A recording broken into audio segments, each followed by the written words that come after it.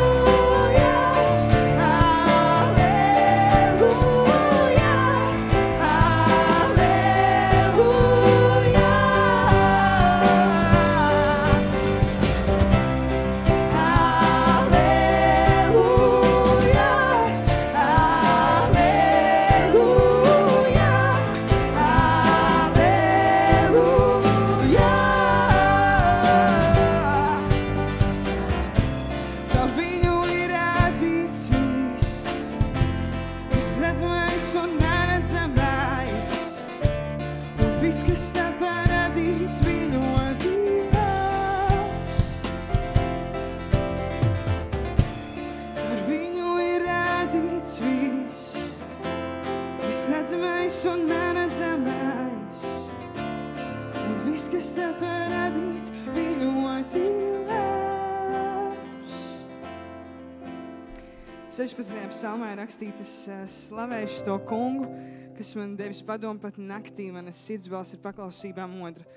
Es skatīju to kungu savā priekšā vienmēr, jo viņš man ir pa labo roku, ka es nešaubītos. Tāpēc priecājas mana sirds un līksmoja mana mēle, un pat mana miesa dzīvos cerībā. Jo tu manu dvēseli nepametīsi nāves valstībā, nec savam svētiem liks redzēt iznīcību. Tu darīji man zinām dzīvības ceļu, tu piepildi mani ar prieku savu vaigu priekšā un jauks svētības pilns dāvans, pie tavas labās rokas ir mūžīgi. Dieva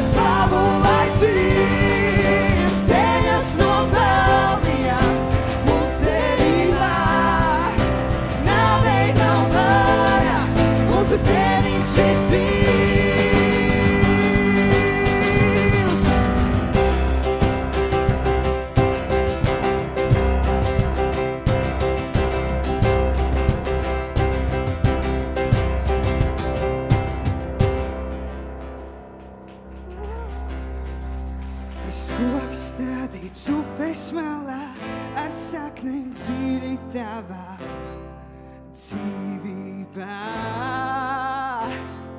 Es ceru un man neslāpst vairs, ar tevi pietiek man, Jēzu. Es koks stādīts upes malā, ar saknēm dziļi tavā dzīvībā. Es ceru un man neslāpst vairs, ar tevi pietiek man, Jēzu. Jo tevi visi mani dzīvības avoti, es skrienu pie tevis, jo tu viens spēj manu sirdi atveltēt. Jo tevi visi mani dzīvības avoti, es skrienu pie tevis, jo tu viens spēj manu sirdi atveltēt. Es koks stādīts upes malā, ar saknēm dziļi tavā dzīvībā. Es ceru un man neslāpst vairs, ar tevi pietiek man, Jēzu. Es koks stādīts upes malā, ar saknēm dziļi tavā dzīvībā. Es ceru un man neslāpst vairs, ar tevi pietiek man, Jēzu.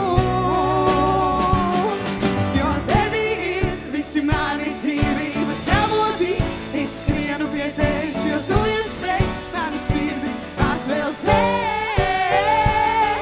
Jo tevi ir visi mani dzīvības avoti, es skrienu pie tevis, jo tu viens spēj manu sirdi atveltēt.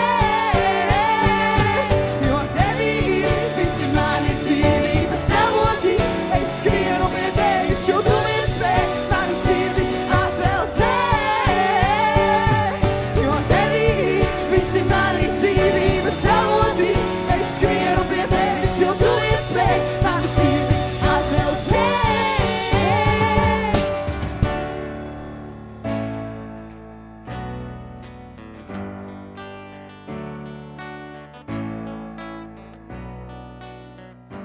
Man ir pilnīgs miers, man ir pilnīgs miers, man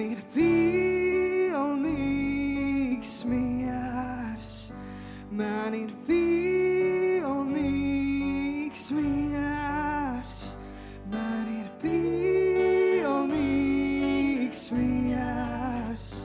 man ir pilnīgs miers,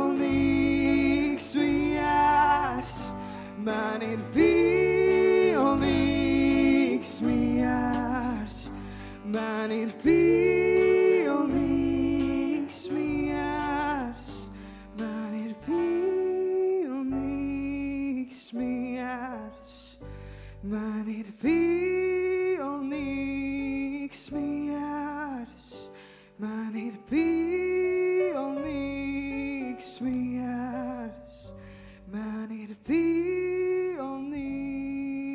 miers. Vienas izlūdzos no tā kunga, pēc kā es kāroju, ka es varu palikt tā kunga namā visu savu mūžu, skatīt tā kunga jaukumu un pielūgt viņu viņa svētajā vietā.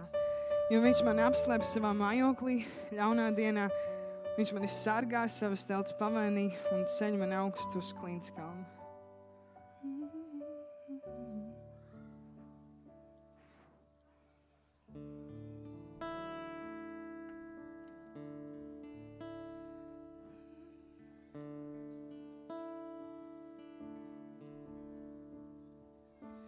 Vienu tik es vēlos, pēc kā es ilgojos, būt ar tevi šeit mūžu mūžos.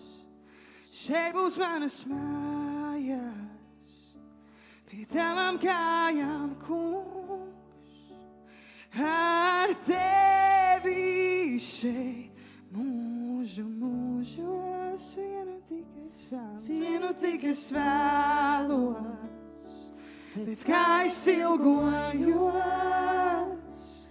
būt ar tevi šeit, mūžu mūžos.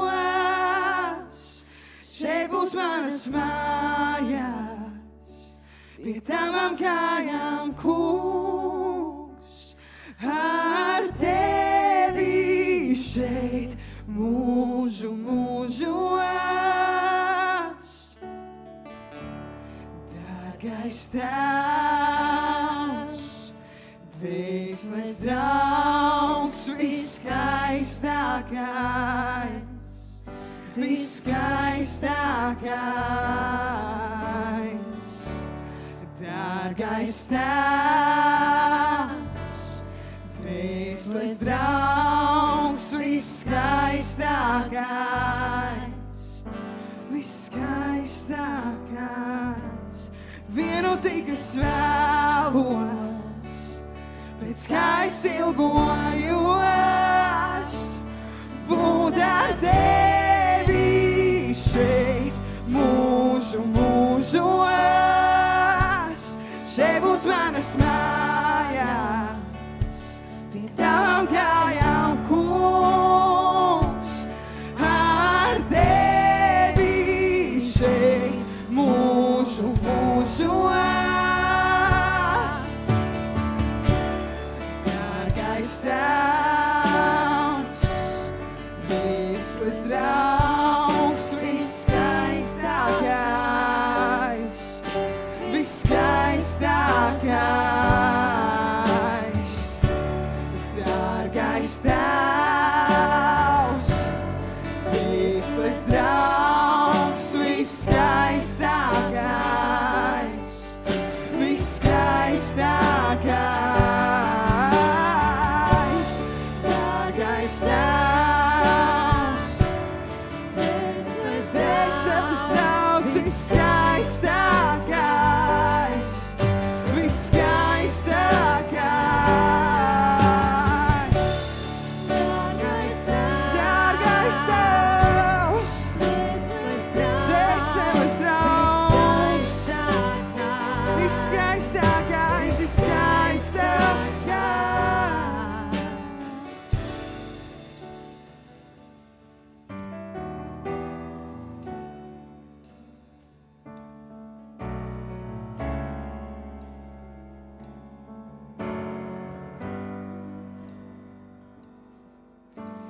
Vārdu nav viss piepildīts, lai mīlestība dzied.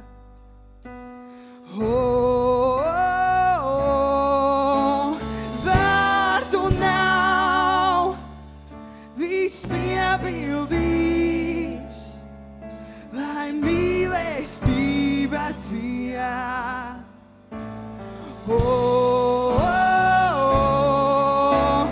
Vārdu nav viss piepildīts,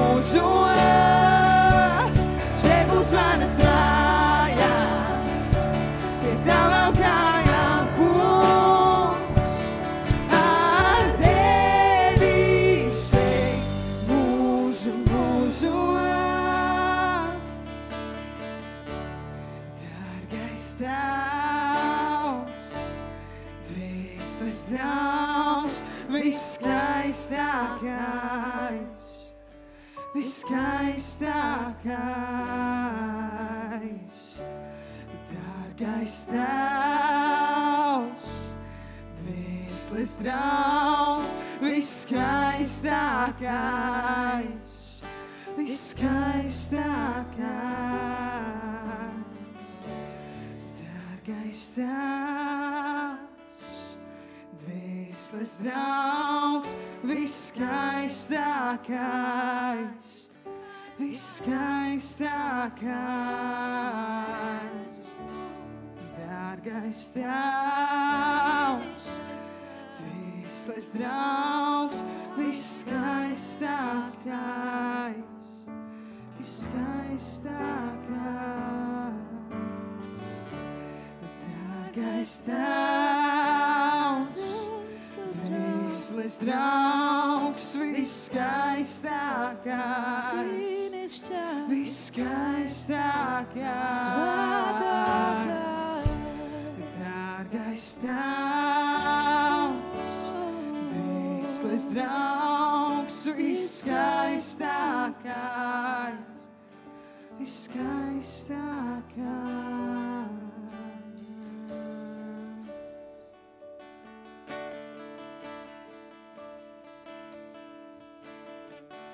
Es atgriežos, kur slāva plūst, pie Tevis mans kungs, pie Tevis Jēzu, piedod kungs, ka esmu kļūdījies, par Tevi mans Dievs, par Tevi Jēzu.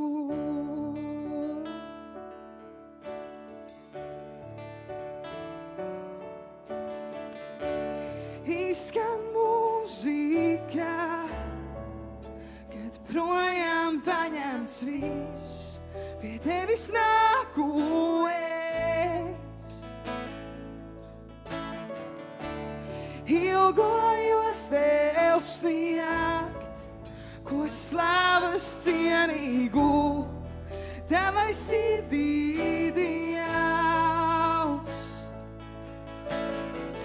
Par dziesmu vairāk dodu Tev, kā izteiktā spēj.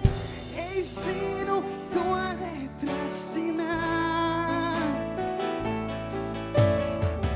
Daudz dziļāk uzlūkotu, cauri ārienei, Tu sirdī ieskaties man. Es atgriežos, plūst no sirds, pie Tevis mans kungs, pie Tevis Jēzu, piedod kungs, ka esmu kļūdījies, par Tevi mans Dievs, par Tevi Jēzu.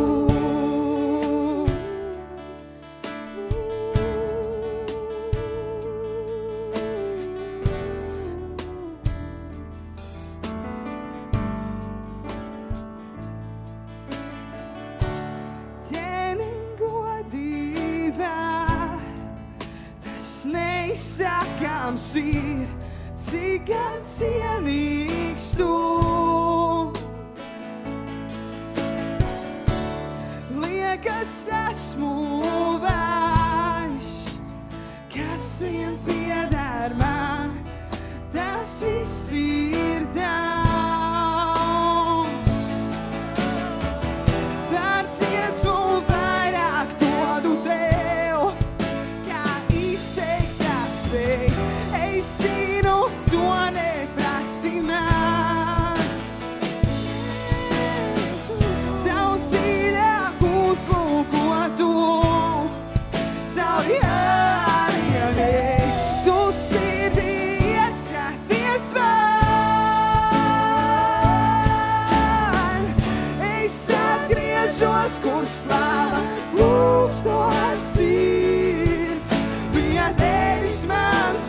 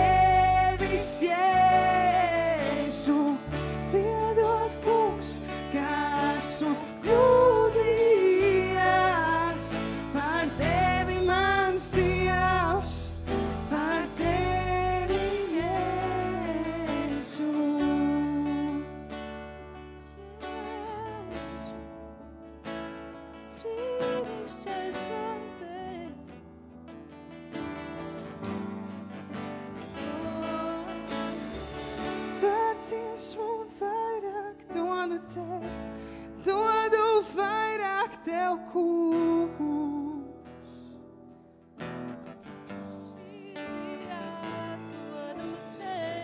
Tu sirdī ieskaties man, sirdī ieskaties man.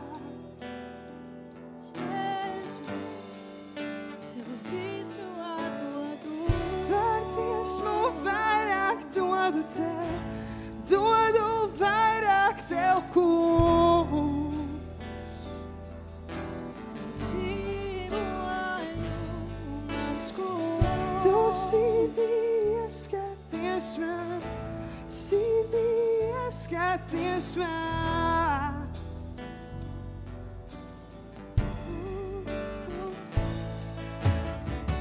Par dziesmu vairāk dodos, dodu vairāk tev, kungs.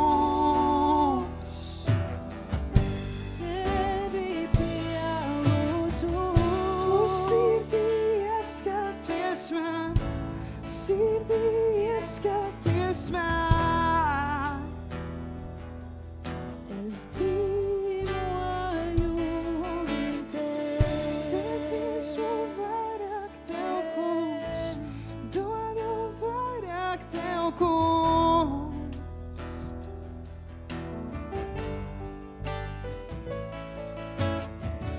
Tu sirdī ieskaties man, sirdī ieskaties man. Halleluja, Tēvs. Paldies, ka Tu esi sirdžu pazinējis. Ka cauri visām maskām, cauri visām ārienēm, cauri visam tam, ko mēs ikdienā vai svētdienā uzliekam, Tu, kungs, pazīsti mūsu sirdi. Nav neviena doma Tev apslēpta, neviena ielpa Tev nepaiet garām. Kungs, un mūsu sirds ilgas ir Tavs, ka mēs varētu mājot Tavā namā. Patiesi, kungs, kaut viena diena kopā ar Tevi. Tavs ir labāka nekā 1000 dienas bezdīvīgo pagalmos.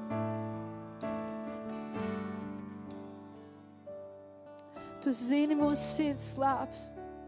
Tu zini mūsu sāpinājumus. Tu zini mūsu nastas. Tu zini visas samilzušās problēmas. Tu zini katru nopūtu, katru bezvārdu nopūtu un lūkšanu. Katru kluso šņukstu un katru skaļo kliedzienu. Tēvs, Tu dzirdi. Un Tu redzi savus bērnus. Dienu un nakti. Tu sargā viņus.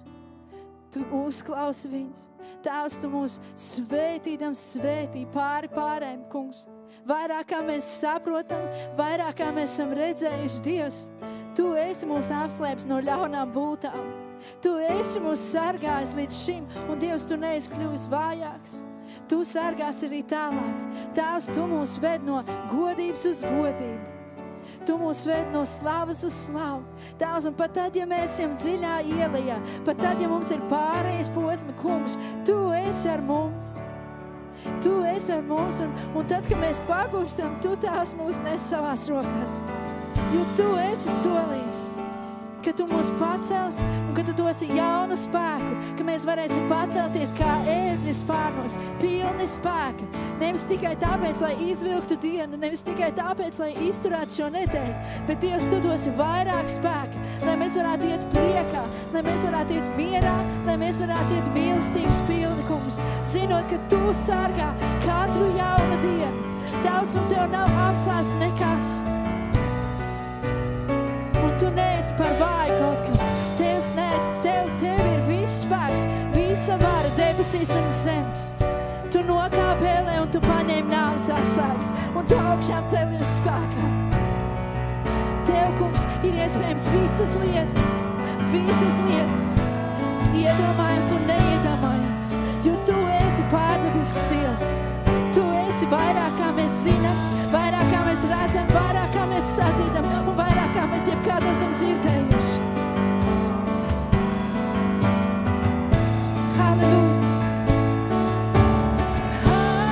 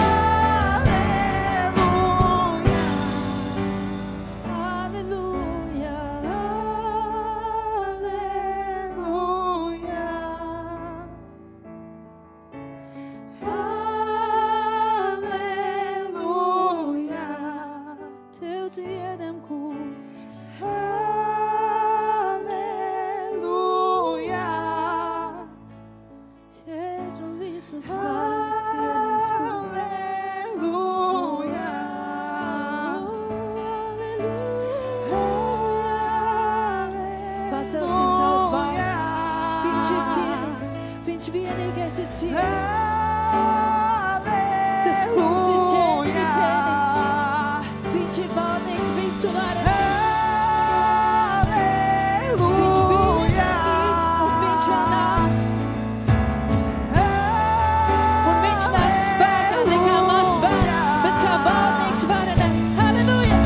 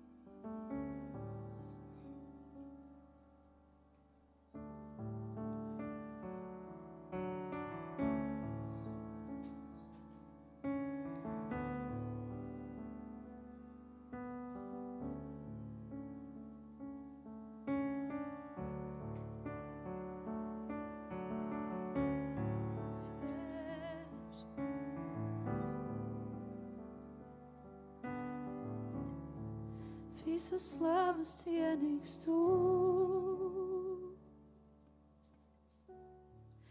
Visas slavas cienīgs tu. Tu esi iesākums. Tu esi iesākums un visa nobeigums. Tev, kungs, pieder slava. Visas slavas cienīgs tu.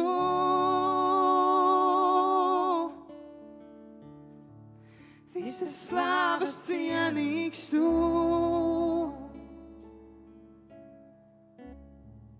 Tu esi iesākums un visa nobeigums. Tev, kungs, pieder slava. Visas slavas cienīgs tu.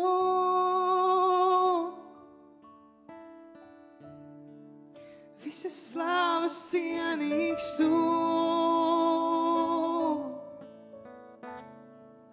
Tu esi iesākums un visa nobeigums. Tev, kungs, pieder slava.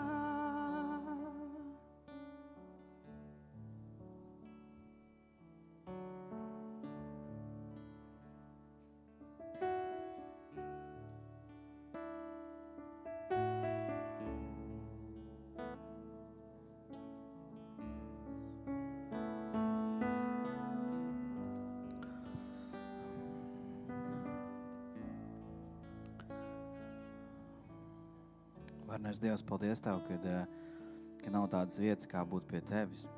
Paldies, ka mēs varam būt templī, bet Tu nemājo templī. Tu mājo mūsu sirdīs, Tēvs. Tu mājo šajā vietā, Dievs. Tu pieskaries mums. Tu dari lielas izmaiņas, Dievs, pat tad, kad mēs to neredzam. Paldies, ka Tu esi sagatavojis. Paldies, ka Tu esi sagatavojis, Tēvs. Tik daudz mums šodien Tu mums klāja galdu, mums ienaidniekiem redzot. Paldies, ka tu esi daudz vairāk, kā mūsu prāts spēj cerēt, Dievs. Paldies, ka tu atbrīvo. Paldies, ka tu dod jaunu sākumu, Tēvs, tad, kad liekas, ka viss jau ir beidzies. Paldies, ka Tēvs, tavs ceļš mums reizēm nav saprotams, bet tas ir labākais, pa ko mums ir iet. Paldies, Tēvs, ka mēs tevi neizraudzījāmies, tu izraudzījies mūs. Paldies, ka mēs varējām tikai atsaukties tev. Paldies par tavu varenību. Paldies par to, ka tu esi klātesošs. Paldies, ka tu dziedini, Tēvs, gan mūsu miesu, gan mūsu garu. Paldies, Tev, Tēvs, ka tu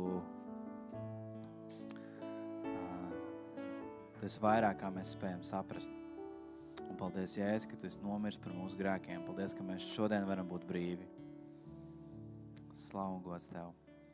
Jēzus vārdā. Āmen. Jūs varat apsēsties. Es aicināšu Alīšu priekšā. Alīša mums šodien dalīsies ar vārdu. Un Sanita tulkos.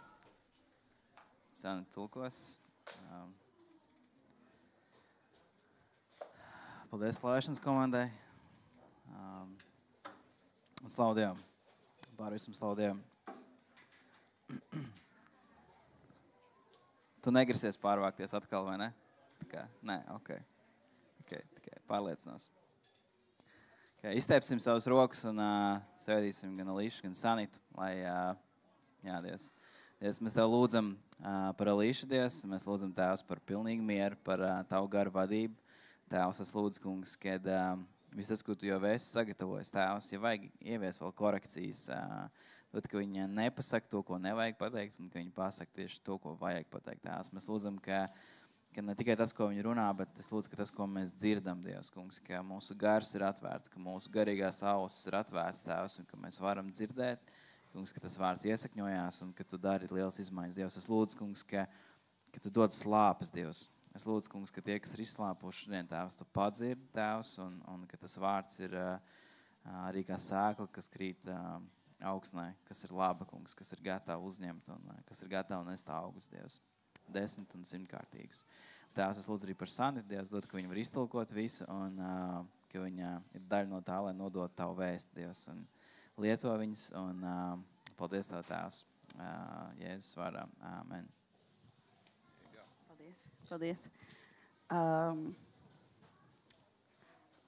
Es nezinu, kura valoda. Okay, English. Good morning, church. Labrīt, draudze. It's a privilege and an honor to be here with you all today. Šī ir privilēģija un man pagodinājums būt ar jums visiem šorīt šeit. And the message that I believe that God has asked me to bring to you all today Un tā vēsts, ko es ticu, ko Dievs man ir līdzis sirdī jums visiem atnest šorīt. Maybe some of you have heard parts of it. Varbūt kādi no jums ir dzirdējuši kādas daļas no tā. I've shared a few little parts here and there throughout in Riga and in Liepāja church. Es esmu kaut kādas no tām lietām dalījusies gan Rīgas, gan Liepājas draudzēs iepriekš. But today you'll get the whole story. Bet šodien jūs dzirdēsiet to pilno bildi. Greetings from Liepāja church, by the way. Es sūtu sveicienus jums no Liepājas draudzes. If you don't know, I am an American. I'm a missionary serving with the youth in Liepāja church. Ja jūs nezināt, es esmu amerikāniete, es esmu misionāri un kalpoju jauniešiem Liepājas draudzē. I really love Latvia. Es ļoti mīlu Latviju. But I thought by living here, I wouldn't have to experience such hot weather. Yeah. Kad es devos uz šeit, es cerēju, ka man nebūs jāpiedzīvo tik karsts laiks. I think Latvia has beautiful, beautiful summers. Man liekas, ka Latvijā ir brīnišķīgas vasaras. But this heat, I can get back in America. Bet šo karstumu es varu arī Amerikā dabūt. I've been thinking about how to start this message today. Es esmu domājis par to, kā iesākt šo vēstu šodien. And I couldn't think about anything. Un es neko tā kā nevarēju izdomāt. And then Matis got up here and shared. Un tad Matīs iznāca priekšā un dalījās. And so I will say to you, Un es jums teikšu to pašu. silver and gold I have none. Zelta un sudraba man nav. but get up and walk in the name of Jesus. bet celies un staigā Jēzus vārdā. I'm going to share with you about the story kind of Joshua and the Israelites. Es dalīšos ar jums par stāstu par Jozuā un Izraēlu tautu. Joshua is one of my favorite characters in the Bible. Jozo ir viens no maniem mīļākajiem personāžiem Bībelē. He submitted to leadership. Viņš pakļāvās vadītājiem. He would linger in the presence of God when Moses would leave. Viņš uzkavējās Dieva tuvumā pēc tam, kad Mūzes jau devās projām. And when it came time for God to promote him, Un kad pienāca laiks Dievam uz viņu runāt, aicināt, he did it with humility and yet boldness. viņš to darīja ar pazemību un arī ar tādu drosmi. So the Israelites are God's chosen people. Tātad Izraēla ir Dieva izredzētā tauta. They were slaves in Egypt for many years. Viņi daudzus gadus bija vergi Ēģiptē, But God answered the cries of his people and he sent Moses. bet Dievs atbildēja savus tautas saucienu un sūtīja Mūzu. Moses was an ordinary man Un Mūzes bija vienkāršs cilvēks, who experienced God extraordinarily. kurš Dievu piedzīvoja pārdabīgā veidā. He sent Moses to Pharaoh Un Dievs sūtīja Mūzu pie faraona, to bring them out of Egypt, lai izvestu ārā viņus no Ēģiptes. and they get to the Red Sea, Un viņi nonāk līdz sarkanai jūrai, and they think that it's over. un viņiem liekas, ka ir cauri, ir beigas. But then God does a miracle, Bet Dievs izdara brīnumu, and he parts the Red Sea, un viņš pāršķeļ sarkano jūru, and the Israelites went across on dry land. un izrēlieši pāriet pāri pār sausu zemi. As soon as the last Israelite was across, Un tiklīdz pēdējais izrēlietis bija pārgājis pāri, the sea closes again and wipes out the Egyptians. tā jūra aizvarās ciet un iznīcina visus eģiptiešus. God had saved his people. Un Dievs bija izglābis savu tautu. And then the complaining started. Un tad sākās visa sūdzēšanās. And for 40 years they wandered in the wilderness. Un 40 gadus viņi klejoja pa tūkstnesi.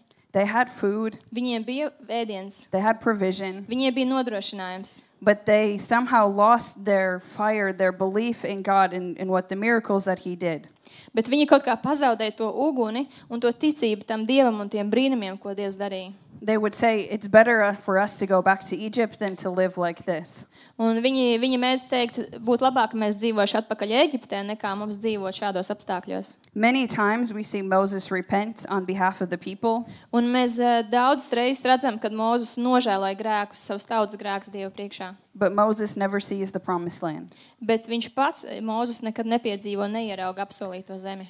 And then Moses dies, Un tad Mūzes nomirst, and Joshua is called to be the next leader. un Jozuā tiek aicināts kļūt par nākamo līderi. And God asked Joshua to lead them into the promised land. Un Dievs aicina Jozuā ievest tautu apsolītajā zemē. But there is another obstacle before them, Bet ir vēl kaut kāds šķērslis, kas ir viņu priekšā. the Jordan River. Tā ir Jordānas upe. And so today, I'm going to share part of my story with you. Tāpēc šodien es dalīšos par kādu daļu no savas stāsta. And I want to ask you, are you ready to cross the Jordan River in your life? Un es gribu uzdot jautājumu arī jums, vai jūs esat gatavi šķērsot Jordānas upi savā dzīvē. I'll pray. Es lūkšu. Father, thank you for today. Tēvs, es tev pasakos par šodienu. Thank you for your word, Pasakos par tavu vārdu, that your word is alive. ka tavs vārds ir dzīvs. And as we read your word, Father, that it can transform our lives even today. Un kad mēs lasām tavu vārdu, tad tavs vārds var pārveidot mūsu dzīves arī šodien. Holy Spirit, I ask that you would help us to open up our hearts to you, Svētais Gars, es lūdzu, ka tu palīdzi mums atvērt mūsu sirdis tev pretīm, that you would check our hearts today. ka tu pārbaudītu mūsu sirdis, You would bring to light and expose things in us that we need to deal with, un ka tu nestu gaismā tās lietas mūsu dzīvē, ar kurām mums ir jātiek galā, so we can cross the Jordan River. lai mēs varam šķērsot Jordānas upi. We trust you, Jesus. Mēs uzticamies tev, Jēzu. We love you, Jesus. Mēs tev mīlam, Jēzu. It's in your name we pray. Un tavā vārdā mēs lūdzam. Amen. Amen. Okay, so we see in Joshua chapter 1, verses 2 and 3, Tā kā mēs redzam Jozuā grāmatā 1. nodaļā, Moses, my servant, is dead. Now therefore arise, go over this Jordan, you and all this people into the land that I am giving to them, to the people of Israel, Every place that the sole of your foot will tread upon, I have given to you, just as I promised to Moses. Tad 2. un 3. Pants. Mans kalps Mūzes ir miris, tad nu celies ar visu šo tautu un ej pāri Jordānu, turp uz to zemi, ko es viņiem Izraēla bērniem gribu dot. Visas vietas, kur jūs savu kāju pēdas liksiet, es esmu jums devis, kā es tos esmu Mūzum solījis. And even though Joshua is afraid, he sees the Jordan River, the Lord speaks to him again. Un, lai gan Jozuā bija nobijies, viņš redzēja Jordānas upi priekšā un Dievs atkal uz viņu runāja. A little bit further in verse 9, it says, Have I not commanded you, be strong and courageous, do not be frightened and do not be dismayed, for the Lord your God is with you wherever you go. Un vēlāk mēs redzam 9. pantā, Dievs atkal uz viņu runā, vai es neesmu tev pavēlējis, es esmu stiprs un drošs, nebīsties un nebāļojies, jo tas kungs tavs Dievs ir visur ar tevi, kurp vien tu iesi. So when the Jordan River at this time of the year, Tad šajā gada laikā Jordānas upe, it was actually flood season. tās bija plūdu sezona. So when they came to the Jordan River and God says, go across, Un kad viņi pienāca pie Jordānas upes un Dievs viņiem saka, ejiet pāri, it was not just like a little river, like, oh, it's just going to be up to our waist and it'll be good. tas nebija tā, ka tā tāda maza upīte, kur tā kā līdz viduklim var iziet cauri un viss kārtībā. It was impassable. It was impossible. Tas bija neiespējami pāriet pāri tai upei. And so, of course, Joshua, he says, well, I believe, God, I believe you're telling me to lead them into the promised land, but it's not possible.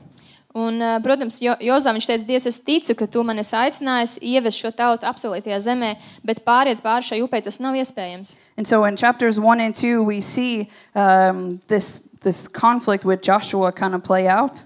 Un šajā 1. un 2. nodaļā mēs redzam šo konfliktu, kas tā kā Jozuam ir. And in chapter 2, he sends the spies to go check out, especially Jericho. Un tad 2. nodaļā mēs redzam, ka viņš izsūta izlūkus, kas iet un izlūko īpaši Jērikas pilsētu. And then in Joshua chapter 3, verse 5, God speaks to him. Un tad 3. nodaļā, 5. pantā, Dievs runā uz viņu. He says, consecrate yourself, for tomorrow the Lord will do wonders among you. Un tur teiks, Jozā pavēlēja tautai svētījieties, jo rīti tas kungs darīs jūsu vidū brīnumus. And when I read this, the word consecrate in English, Un kad es lasīju šo vārdu svētījieties, jeb veltījieties, it really stuck out to me. tas ļoti man uzrunāja. They're about to cross the river. Jo viņi taisās doties pāri upei. They are about to take over the land of Jericho. Un viņi grib ieņemt Jērikas zemi. And what was important to God was not their weapons. Un tas, kas bija saskaņā ar Dievu, tie nebija ieroči. It was their heart. Tās bija viņu sirdis. God wanted them to prepare their hearts so that they would be ready to take over to walk into the promised land. Tas, ko Dievs gribēja, lai viņi sagatavo savas sirdis, lai viņi būtu gatavi pāriet pāri un iet apsolītajā zemē. And to consecrate, this is what it means. Un veltīties, svētīties, tas ir tas, ko tas nozīmē. It means to sanctify, make holy, Tas nozīmē darīt svētu, veltīties, atdalīt. to be set apart for a specific use. Jā, nošķirt kaut ko specifiskam mērķim. This isn't something that I think we can do in ourselves, Es nedomāju, ka mēs to varam izdarīt paši savā spēkā. but we need the help of the Holy Spirit, Bet mums ir vajadzīga svētā gara palīdzība. and we need the help of others. Un mums ir vajadzīga arī citu palīdzība. This Greek word, kadash, Šis grieķu vārds kadash, it means to be set apart for a specific use. tas nozīmē tik nošķirtam kādam specifiskam mērķim, specifiskai lietošanai. I believe in the Bible we can read Es ticu, un Bībelē arī mēs to varam lasīt, that God has great plans prepared for each of us. ka Dievam ir lieliski plāni sagatavot katram vienam no mums. But I've noticed in my life Bet es esmu pamanījusi savā dzīvē, that if my heart's not in the right place, ja manā sirds nav pareizajā vietā, then I walk around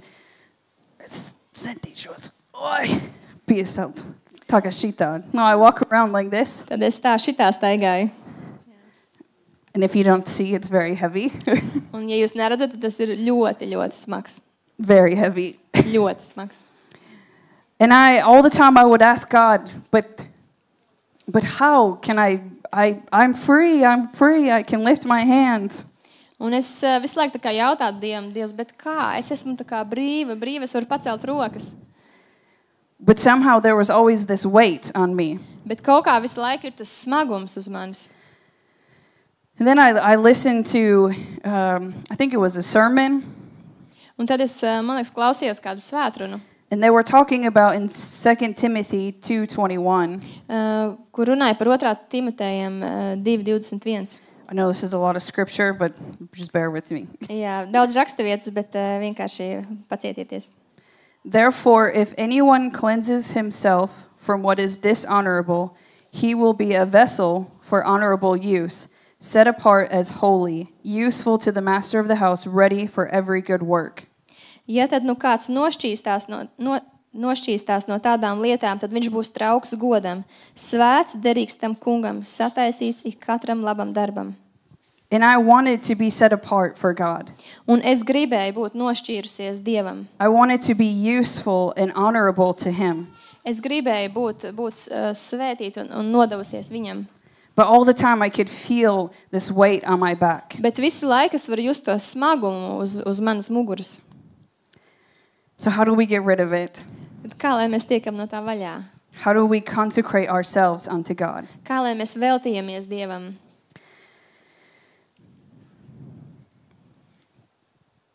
In 2008, I gave my heart to Jesus.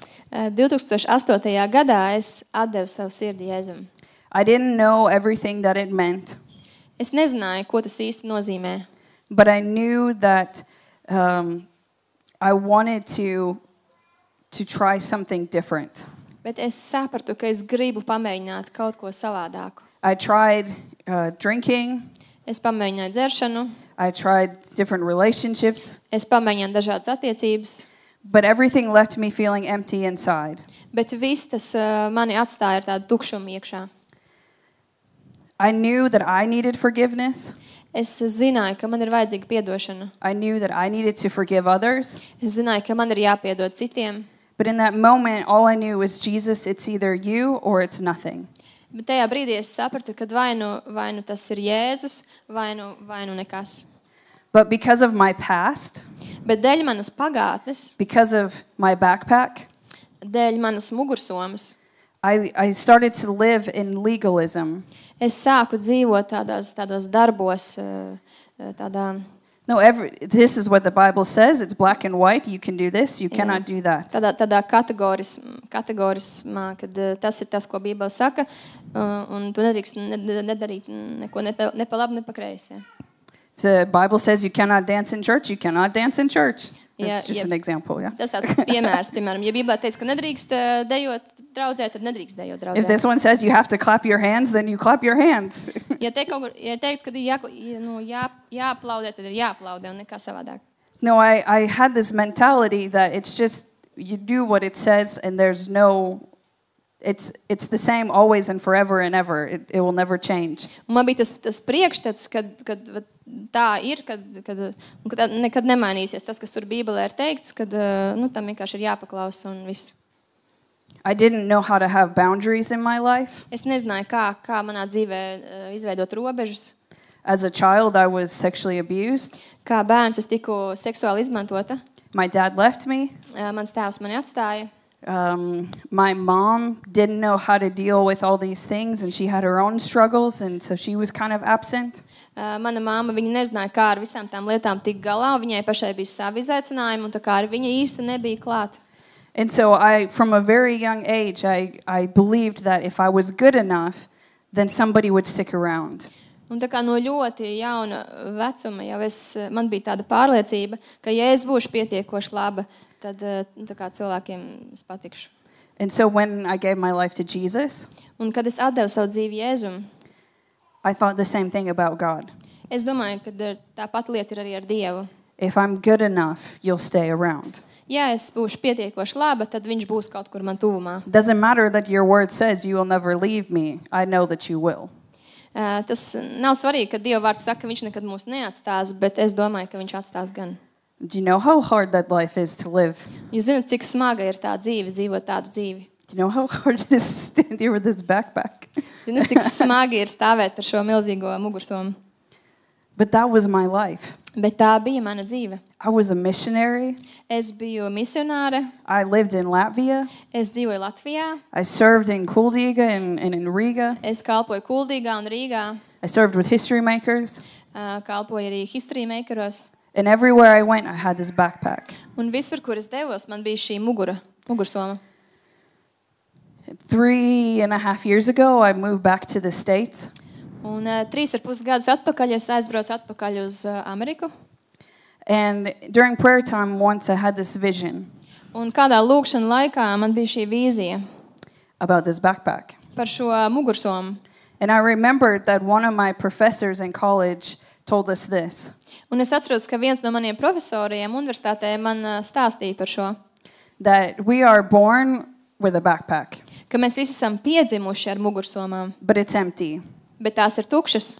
And then things happen in our lives, Un tad lietas notiek mūsu dzīvēs. the things that our parents believe, Tās lietas, ka mūsu vecāki tic. the things that our teachers teach us, Tās lietas, ko mums skolotāji māca. what happens with our friends, Kas notiek ar mūsu draugiem. that all goes in our Un backpack. tas viss iet mūsu mugursomā. And when you go to college, Un kad tu ej uz augstskolu, it's kind of the first time you open that backpack and you start to look at the things that are inside there. tā ir it kā pirmā tāda reize, kad tu atver to mugursomu un sāc skatīties, kas tad tur īsti ir iekšā. Of course, from his perspective, it was very worldly. Un, protams, no tā profesora skatījuma tas bija ļoti tāds pasaulīgs skatījums. But in that, when I was praying, I remembered this and I started to see it from a spiritual light. Bet tad toreiz, kad es lūdzu, tad Dievs man šo atgādināja, un tad es sāku to ieraudzīt no tāda garīga skatu punkta. And so as I was praying, what happens is I hear the Lord telling me, Un, kad es lūdzu, es dzirdēju, Dievs runāja un teica man, if you want to live a consecrated life, ja tu gribi dzīvot man veltītu dzīvi, you have to take off the backpack. tev ir jānoņem nostā mugursoma. You're carrying around all of the baggage you were never meant to carry. Jo tu nes visu to smagumu, kas tev nekad nebija paredzēts, ka tu to nesātu. Drop it, Tā kā nometam to nost, release it, atlaid to and walk away. un aizej prom no tā. That's it, right? You think? The problem is the backpack is actually very comfortable. Bet tā problēma ir, ka tā mugursoma viņa ir diezgan ērta. No, physically now that it's not, but in general, for us, it's comfortable. Ne tas, ka tu viņu nesā to smagumu, bet kopumā mēs esam pieraduši. Tas ir And I tried to just walk away and say, okay, God, that's it. Un es kaut kā mēģināju tā kā aiziet prom no tā un teikt, labi, Dievs, ar to ir beigas. But he said, no, I need you to look inside that backpack. Bet Dievs teica, nē, es gribu, lai tu paskaties iekšā tajā mugursomā.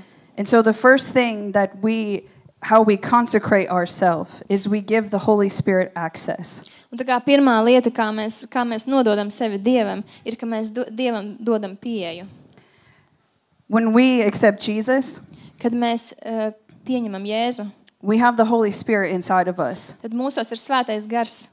But somehow we are still very good at hiding things. Bet kaut kā vēl joprojām ļoti labi sanāk lietas noslēpt. Yeah, there's my backpack. Jā, te ir mana mugursoma. But we don't have to open it. Bet mums nevajag to atvērt. We don't have to look and see what's inside there. Mums nav jāskatās, kas tur ir iekšā. There's my backpack. You Yeah. deal with it, Jesus. Tur ir mana soma, tu Jēzus tiec ar to galā. And so it was very important for me to give the Holy Spirit access. Un tā kā man bija ļoti svarīgi dot Dievam pieeju, atļauju. Because if I pie want manis. to throw off every weight, as it says in Hebrews 12, that will keep me from running the race, Ja es gribu nomest katru smagumu, kā ir teikts Ebrejiem 12, ja es gribu skriet šīs sacīkstes, then I have to know what is that weight. tad man ir jāzina, kas ir tas smagums. I can't just drop the backpack and walk away. Es nevaru vienkārši to nomest un aiziet projām. The second thing that will help you consecrate yourself unto the Lord Un otrā lieta, kas palīdz mums sevi veltīt Dievam, is accountability. tas ir tas, ka mēs kādam atskaitamies. In English, I have 4 A's, but it doesn't work that way in Latvian. Jā, angļu valodā katram tam vārdam viņš sākās ar A burtu, tā kā 4 A burti, bet latviski tur ir citi. Yeah. savādāk vārdi. In 1 John 1:9, 1. Jāņa 1:9. says, if we confess our sins, he is faithful and just to forgive our sins and to cleanse us from all unrighteousness. 1. Jāņa 1:9 ir teikts, ja mēs atzīstamies savos grēkos, tad viņš ir uzticams un taisnīgs, ka viņš mums piedod mūsu grēkus un šķīsta mūs no visas netaisnības. So we can see here, we confess our sins. Tā kā mēs redzam šeit, ka mēs nožēlojam savus grēkus. And God is faithful to forgive us Ka Dievs ir uzticams, ka viņš piedod mūsu grēkus and to cleanse us. un šķīstī mūs.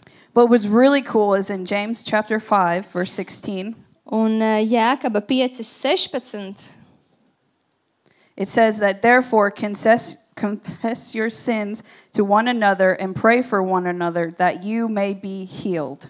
Jēkaba 5:16 ir teikts, tāpēc izsūdziet citam savus grēkus un lūdziet viens par otru, lai jūs tiktu dziedināti. There is power and healing in confessing your sins. Ir spēks un ir dziedināšana tajā, ka mēs izsūdzam savus grēkus. There is power and healing in community when you go through your backpack. Ir spēks un ir dziedināšana tajā, ka tu esi tādā sadraudzībā ticīgo, kamēr tu tiec cauri tai savai mugursomai. God's word says, confess your sins to one another, pray for one another, and you will be healed. Jo Dieva vārds saka, atzīsties viens otram savos grēkos un lūdziet viens par otru, un jūs būsiet dziedināti. And so I believe it's very important that you look for accountability. Un tā kā es uzskatu, ka tas ir ļoti svarīgi, ka tev ir kāds, kuram tu atzīsties, kuram tu atskaities. I'm not saying you have to tell everybody all your problems and everybody has to know everything and everything that's ever been done to you. Es nesaku, ka tev visiem ir jāstāsta un katram ir jāzina par to visu, kas tavā dzīvē ir noticis. But maybe there's somebody in your life who's like a mentor or a leader. Bet varbūt ir kāds cilvēks tavā dzīvē, kas ir kā padomdevējs, kā vadītājs garīgs. Somebody who can walk beside you. Kāds, kurš var iet tev līdzās. They see how you act throughout the day. Viņi redz, kā tu cauri dienai uzvedies. Because there are things inside your backpack that you don't even know that you do. Jo ir kaut kādas lietas tavā mugursomā, ko tu pats nemaz neapzinies, ka tev viņas piemīt. And so the last few years, I've had a mentor walk with me and to help hold me accountable. Un tā kā pēdējos dažus gadus man ir bijis šis garīgs vadītājs, kurš ir varējis man atprasīt un sekot līdzi manai izaugsmai.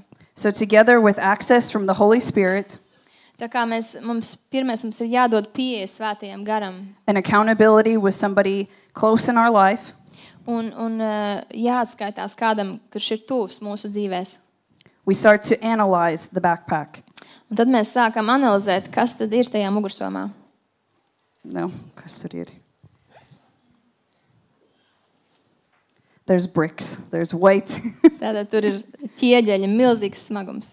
So when I opened my backpack, Un kad es atveru savu mugursomu, the first thing I found was shame. tad pirmais, ko es atradu, tas bija kauns. When I was about 3 years old, Kad man bija apmēram 3 gadi, was the first time that I was sexually abused. tā bija pirmā reize, kad mani seksuāli izmantoja. And when I wanted to say something, he told me to be quiet. Un kad es kaut ko gribēju teikt, tad man teica, lai es klusēju. From that moment, I thought that I did something wrong for that to happen. Un kopš tā brīža es domāju, ka es kaut ko izdarīju nepareizi, lai tas ar mani notiktu. And I walked around with a lot of shame. Un es staigāju apkārt ar milzīgu kaunu. And rejection. Un otrais bija atraidījums. My dad left to go back to where he grew up when I was about 1.5 years. Mans tēvs, viņš pameta mūs, kad man bija 1,5 gads. Viņš devās uz kaut kādu vietu, atpakaļ, kur viņš bērnībā uzauga. So together with shame and rejection, Tā kā manā dzīvē bija kauns un atraidījums there came a lot of fear. un daudz bailes. And as I said, because my dad left, Un tā kā es teicu, tā kā mans tētis pameta, I was touched inappropriately. tad mani nepiedienīgi aizskāra I had a lot of fear. un man bija daudz bailes. My mom was in a phase of her life where she didn't know what to do with things, and so she just wasn't around. Un mana mamma bija tādā dzīves periodā, kur viņai bija pašai ļoti grūti tik galā ar visām lietām, un viņa vienkārši nevarēja man veltīt uzmanību. And so I was just so afraid that I would be so alone and that everyone would leave me. Un tāpēc man bija lielas bailes, ka es būtu pilnīgi viena un ka visi no manis atstātos. And I was like, okay, God, we're good. I figured it out. Un tad es teicu, ok, labi, Dievs, es tagad esmu sapratusi. He's like, no, it's still heavy, isn't it? Un Dievs saka, nē, tur ir vēl kaut kas smags. Do you know how you like to control everything all the time? Vai zini, kā ir tā sajūta, ka mums patīk kontrolēt visu laiku? Yeah, that's another brick. Un tas ir vēl viens ieģelis. Because you didn't have anyone to protect you, Jo tāpēc, ka nebija neviens, kurš tevi aizsargātu, you thought, I'll just protect myself. tad tu pieņem lēmumu, ka tu pats sevi aizsargāsi. And you do that through manipulation. Un tu dari to caur manipulāciju, You do that by trying to make yourself look better. caur to, ka tu centies padarīt sevi izstīties labāk citu acīs. You do that by maybe not even giving all the information that's needed. Varbūt neatklājot cilvēkiem visu informāciju, kas ir vajadzīga. I know you're trying to keep yourself from getting hurt, but you're actually hurting others. Un es zinu, varbūt tādā veidā tu mēģini sevi pasargāt no tā, ka tu pats tiec sāpināts, bet tu arī sāpini citus. And there was another brick of control. Un kontrola bija vēl viens šis ķieģelis. And of course, with control comes pride. Un, protams, tur, kur ir kontrola, tur ir arī lepnums. I know better. Es labāk zinu. I wasn't protected when I was 3 years old. Es nebiju aizsargāta, kad man bija 3 gadi. From 3 years old, I've learned how to protect myself. Un no 3 gadu vecuma es esmu pati iemācījusies, kā sevi aizsargāt. You think you know how to do better than me? Tu tiešām domā, ka tu zini labāk kā es? I've fought to survive my whole life. Es esmu cīnījusies, lai izdzīvot visu savu dzīvi. I'm better than you.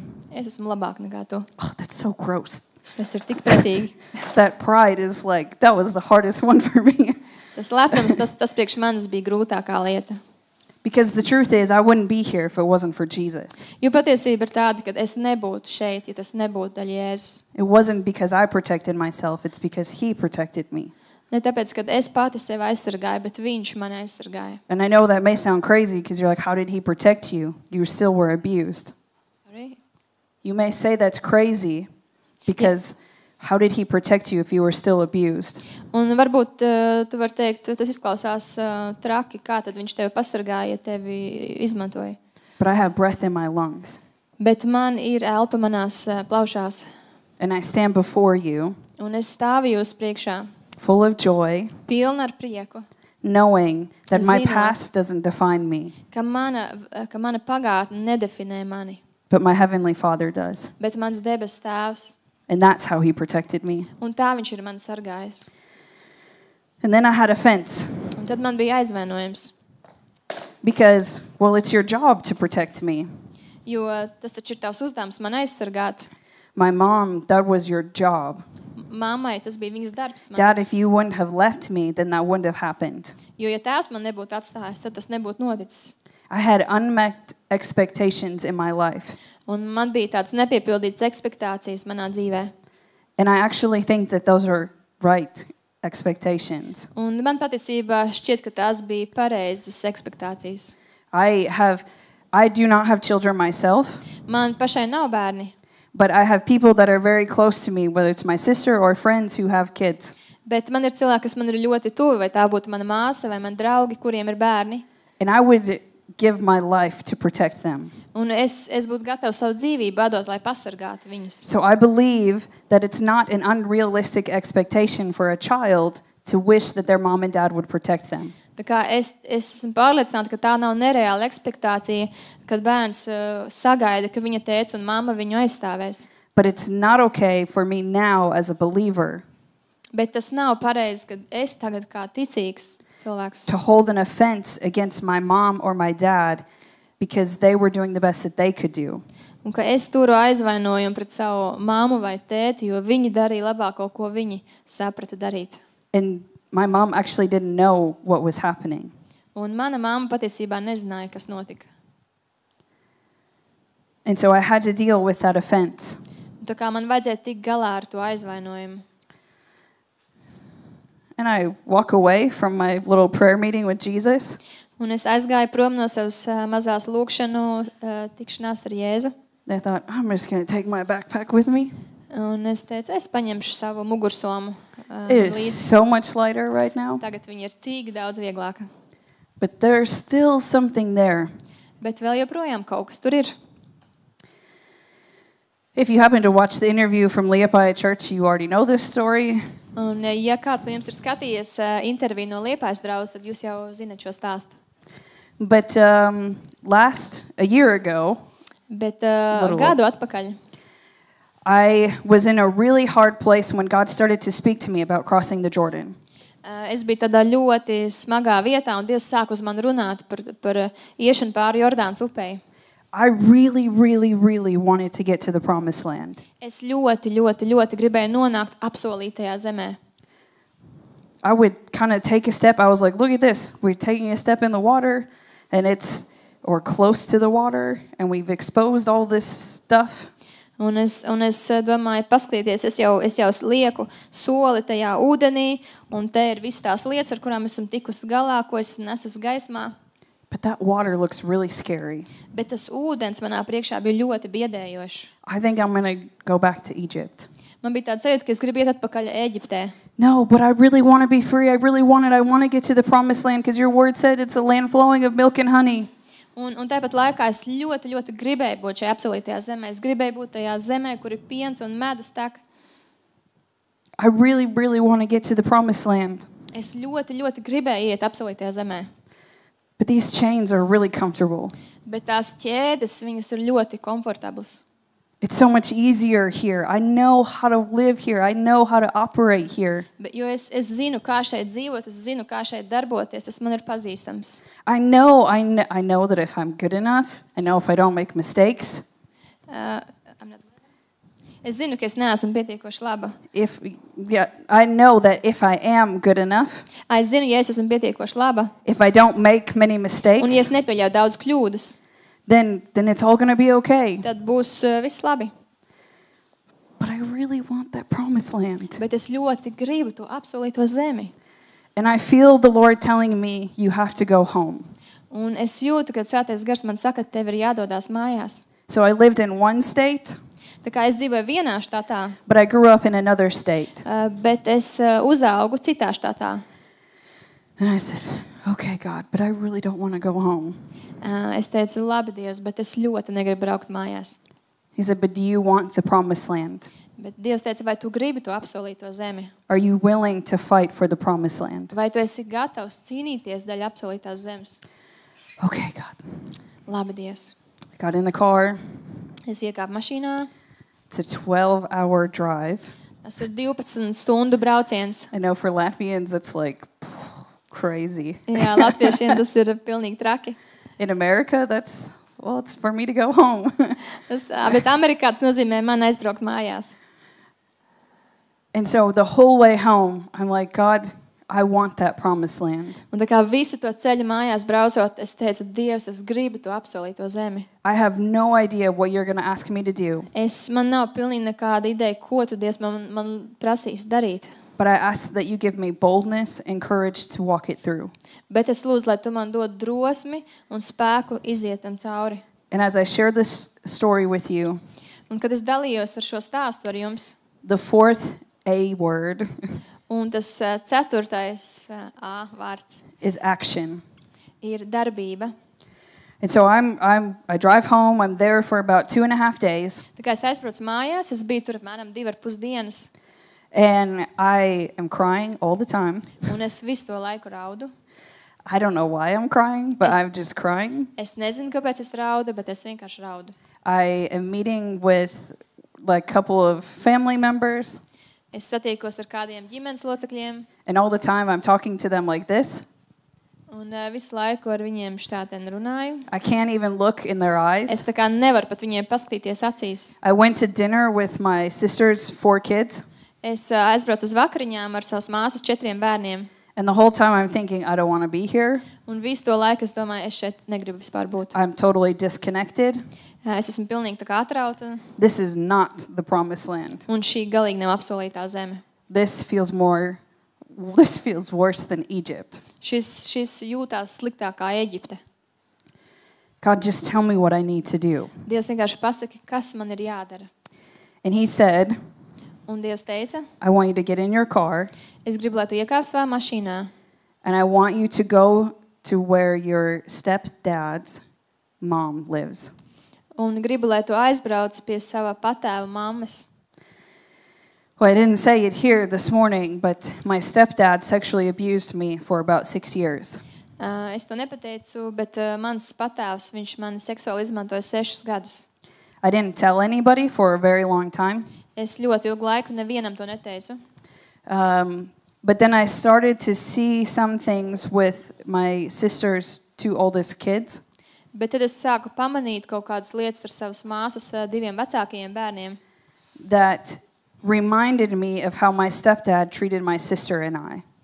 kas man atgādināja to, kā mans patēvs izturējās pret mani un manu māsu. And because, like I said, I wanted to protect those children in my life, Un tā kā es jau teicu, kad es gribēju pasargāt tos bērnus savā dzīvē, I felt like I knew, I believed that I had to say something about what happened to me as a child. tad man bija tāda pārliecība, ka man ir kaut kas jāsaka par to, kas ar mani notika bērnībā. Because if something would happen to my niece, Jo, ja kaut kas notiktu mans māsas bērniem, I don't know what I would have done with myself. es nezinu, ko es sev pat izdarītu. And so I told my mom, Tā kā es pateicu savai mammai, and then ended up eventually telling the police. un tad beigās policijai izstāstīju. And thank the Lord, he did not deny it. Un paldies Dievam, tas cilvēks to nenoliedza. But his mom called me one day. Bet viņa mamma man zvanīja vienu dienu. So my stepdad was in my life from about 2 years old. Kā mans patēvs, viņš bija manā dzīvē kaut kur no 2 gadu vecuma. And so his mom was kind of like my grandma. Un viņa mamma bija it kā man tā kā vecmamma. But all the time she made us feel like we were step-grandchildren. Bet visu to laiku viņa mums lika justies tā kā mēs esam tādi neīsti tādi mazbērni. So it didn't matter how good I was. Tā kā tas nebija starpība, cik es biju laba, It didn't matter that like I would help around the house. vai es tur kaut ko palīdzēju pie mājas darbiem. It didn't matter how good of a kid I was, Nebija nozīme, cik es biju labs bērns, how good of a student or an athlete I was. cik labi es mācījos vai sportoju. But you're not real grandkids. Bet tu neesi īsts mazbērns. And then when I ended up telling my mom what had happened and going to the police years later, Un tad gadus vēlāk, kad es izstāstīju savai mammai un arī policijā visu to informāciju, she calls me on the phone. viņa man zvana pa telefonu. How could you do this? Kā tu to vari atļauties darīt? You're ruining my son's life. Tu izbojā manu dēlu dzīvi. This is all your fault. Tā ir viss tava vaina. I was shocked. Es biju šokā. I was about 20 years old, Man bija apmēram 20 gadi.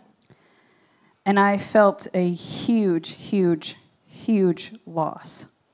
Un es izjūtu tādu milzīgu zaudējumu.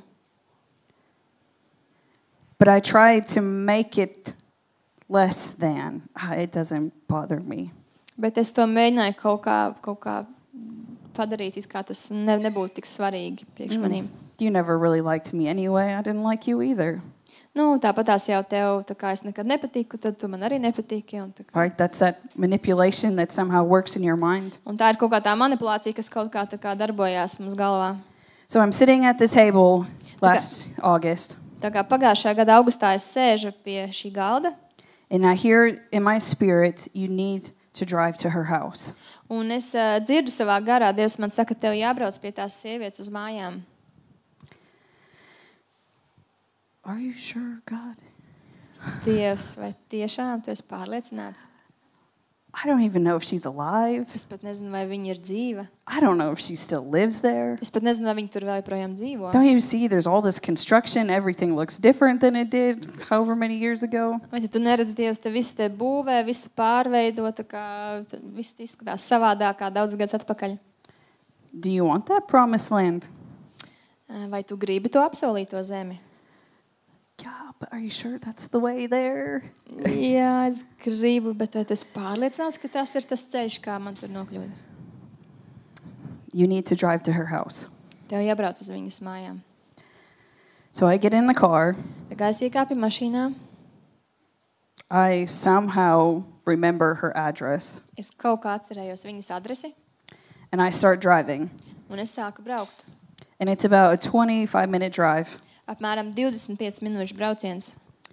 And I feel all of this unforgiveness come up. Un es jūtu, kā visa tā nepiedošana tā kā nāk man pāri. That this operating belief system that I had with God, Tā domāšanas veids, kam es ticēju, that I will always be a stepchild. tās domas, ka es vienmēr būšu tikai tā kā neīsts vai bērns. Yeah, I will never fully be in your family. Kad es nekad nebūšu līdz galam tavā ģimenē. I'm just a stepchild. I'm not a real child. Jā, ka es neesmu īsts bērns. I feel all of this come up in my heart. Un es jūtu, kā tas viss vienkārši paceļās manā sirdī. And I just start crying. Un es sāku raudāt. I have to forgive. Man ir jāpiedod. I have to forgive. Man ir jāpiedod. I have to forgive. Man ir jāpiedod. I have to forgive. Man ir jāpiedod. I really don't want to, but I have to forgive. Es īsti negribu, bet man ir jāpiedod. I forgive you. Es tev piedodu. I forgive you. Es tev piedodu. I forgive you. Es tev piedodu. And I'm driving Un es braucu, and I'm crying un es raudu. and I'm trying not to cry so hard that I can't see that when I'm driving. Es mēģinu neraudāt šausmīgi spēcīgi, lai es varu redzēt, uz kurien es braucu. I pull over. Tad es piestāju ceļmalā. I took this little piece of paper I had in my car. Es paņēmu mazu papīra lapu mašīnā. I wrote on it, I forgive you. Un es uz tā uzrakstīju, es tev piedodu. I had it in my hand. Un es turēju to savā rokā. I said, okay, God, Un es teicu, labi, Dievs. whatever you want me to do, Ko tu gribi, lai es daru? I want to be free. Es gribu būt brīva. I'm willing to do whatever it is you ask me. Un es esmu gatava darīt vienalga, ko tu man prasi. And so I pull up to the little neighborhood where they live. Un tad es iebraucu tajā rajoniņā, kur viņi dzīvoja. And there's all these turns you have to make. Tad ir visi tie pagriezieni, kur tev jāgriežās. With every turn, my heart's beating faster. Bet ar visu katru to pagriezienu manas sirds ar viens stiprāk sitās. I can't breathe. Un es nevaru vairs elpot. I have all of this fear. Un man ir visas tās bailes. But I had memorized this verse. Sorry. I had memorized this verse. Bet es biju atcerējusies šo raksturvietu, That God does not give us a spirit of fear, ka Dievs mums nav devis bailības garu, but a power, love, and a sound mind. bet spēka, mīlestības un skaidrs saprāta garu. Okay, God, whatever you want me to do, Labi, Dievs, lai ko tu gribi, lai es darītu? whatever you want me to do, Lai ko tu gribi, lai es darītu? because this fear is not from you. Jo tās bailes, tās nav no tevis. And so I make the turn to the left. Un tad es pagriežos pa kreisi, I am like, okay, God, you still haven't told me what you want me to do. un es saku, Dievs, lūdzu, pasaka, ko tu gribi, lai es daru? Do I have to get out of the car? Vai man jākāp ārā no mašīnas? Do I have to go to the door? Vai man jāiet pie durvīm? Do I just have to drive by? Vai man jāizbrauc garām? What do you want me to do? Ko tu gribi, lai es daru? And I'm driving, Un es braucu, and I see that she's working in the garden. un es redzu, ka viņa strādā ārā dārzā. But it's not like so close that she even notices that I'm driving. Bet es nav tik tuvu, ka viņa pat nepamana, ka es braucu. She's probably like standing back there by Mājas, by the door. Varbūt kaut kur tur aizmugurē, kur Mārcis stādā attālumā. So she doesn't know my car. Tā kā viņa nezina man I mašīnu. haven't seen this lady in 16 years. Es neesmu to sievieti satikusi 16 gadus. She doesn't even notice anything. Viņa pat neko nepamana. But there's one way in the neighborhood, Bet ir tikai viens ceļš, kā iebraukt tajā rajoniņā. So you have to go back to get out. Un tad tev ir tā kā pa to pašu ceļu jāgriežās un jābrauc arī atpakaļ. And I thought, okay, God, what do you want me to do? Un es saku, labi, Dievs, ko tu gribi, lai es daru? Do you want me to get out of the car? Vai tu gribi, lai es izkāpu no mašīnas? He said, no. Viņš teica, nē. You just had to see her. Tev vienkārši vajadzēja viņu redzēt. And as I dropped that little piece of paper out the window, Un kad es izmetu to mazo papīru lapu ārā pa logu, it was like I felt that last weight of the backpack fall off me. es jūtu, ka tas pēdējais smagums no tās mugursomas nokrita. I could breathe. Es beidzot varu elpot. And I cannot tell you the freedom that has come from that moment. Un es pat nevaru jums izstāstīt to brīvību, kas ir atnākusi kopš tā brīža. The last 35 years of my life, Pēdējos 35 gadus savas dzīves.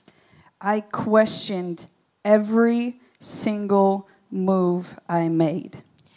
Pēdējos šos gadus savā dzīvē es tā kā pārjautāju, vai nebija pārliecināta par nevienu soli, ko es daru savā dzīvē.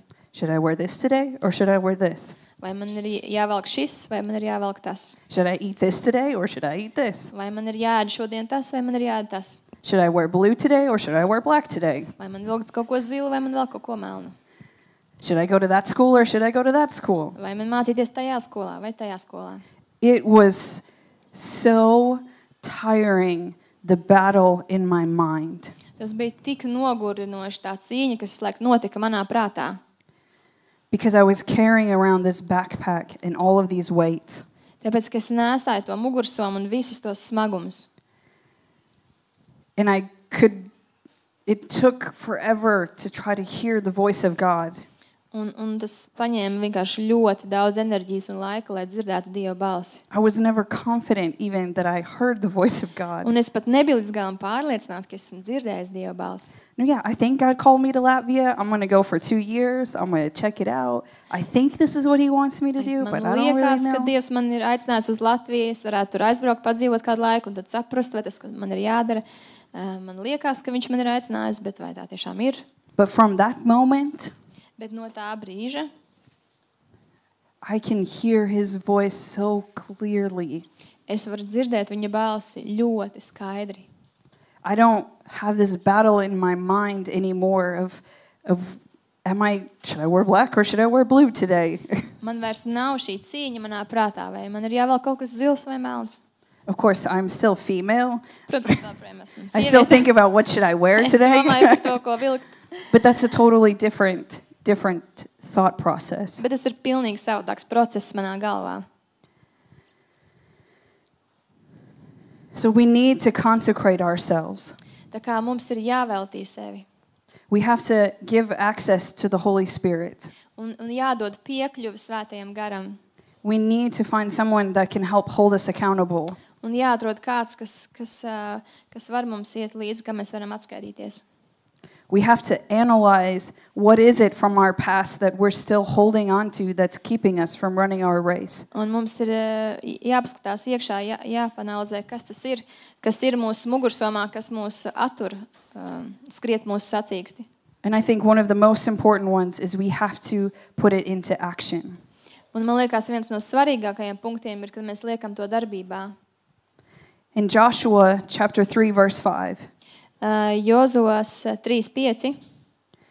it says again, consecrate yourselves, Tur ir teikts, svētījieties, for tomorrow the Lord will do wonders. jo rītdien Dievs darīs brīnum lietas. If we have our hearts ready, Ja mūsu sirdis ir gatavas, God can do amazing, amazing things through us. Dievs var darīt pārsteidzošas lietas caur mums. I believe he will still use us in our brokenness. Un es ticu, ka Dievs vēl joprojām viņš var mūs lietot arī mūsu salauztībā. But I believe me standing here before you today, Bet es ticu, ka man stāvot šeit jūsu priekšā šodien, I am a better leader. es esmu labāks vadītājs. I'm a better communicator, Es esmu labāks komunicētājs, a better friend, labāks draugs. because of what the Lord has done in my life. Dēļ tā, ko Dievs ir izdarījis manā dzīvē.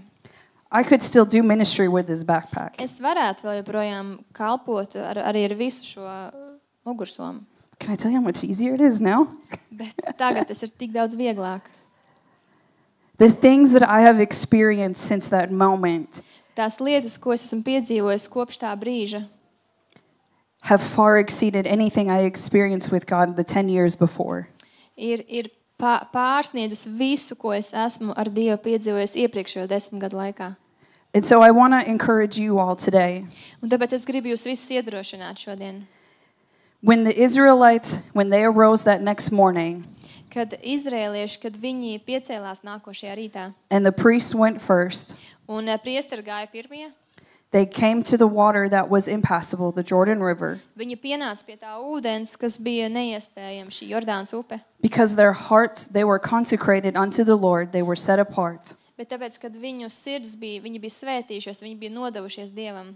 That first step in the water Tas pirmais solis ūdenī is what caused the water to split. ir tas, kas lika tam ūdenim pāršķirties. But they had to take that first step. Bet viņiem bija jāspēr tas pirmais solis. What is that step that God is asking you to take today? Kas ir tas solis, ko Dievs tevi aicina spērt? Maybe you have given access to the Holy Spirit, Varbūt tu esi devis jau piekļuvu svētajam garam, but maybe you're trying to fight it alone. bet varbūt tu centies ar to cīnīties viens pats. I encourage you, find someone to help hold you accountable, to walk with you. Es iedrošinu tevi atrast kādu, kas var tev iet līdzās, kam tu var, ar ko tu var dalīties. Maybe you know there's a backpack, but you don't want to open it Varbūt tu zini, ka tev ir tā mugursoma, bet tu nemaz negribi viņu attaisīt. because you know it's going to hurt. Ja tu zini, ka tas būs sāpīgi. But I promise you, Bet es tev apsolu, what's on the other side of that ka tas, kas ir otrā pusē tam, is something you have never experienced before in your life. ka tas ir kaut kas tāds, ko tu nekad dzīvē iepriekš nebūsi piedzīvojis. Maybe you know what's in the backpack, Varbūt tu zini jau, kas ir tajā mugursomā. and you have to take action. Un tev ir jāspēr solis, jādara kaut kas. Not always does forgiveness look like, Nevienmēr piedošana izskatās. Sonita, you know that you offended me, Zini, Sanita, tu mani aizvainoji, but I forgive you. bet es tev piedodu. It doesn't have to look like that. Tām nevienmēr jāizskatās tā. I said absolutely nothing to my stepdad's mom. Es pilnībā neko nepateicu sava patēva mammai. I don't even know if she remembers that conversation. Es pat nezinu, vai viņa atcerās to sarunu. I actually don't care Un man pat tas neuztrauc. because I needed to forgive her. Jo man vajadzēja viņai piedot. I didn't need her to know that I forgave her. Man pat nevajag, lai viņa zina, ka es viņai piedevu. But in order for me to cross the Jordan in my life, Bet man, lai es tiktu pāri Jordānai savā dzīvē, I had to forgive. man vajadzēja piedot. So I would like to pray. Tā kā es gribētu lūgt.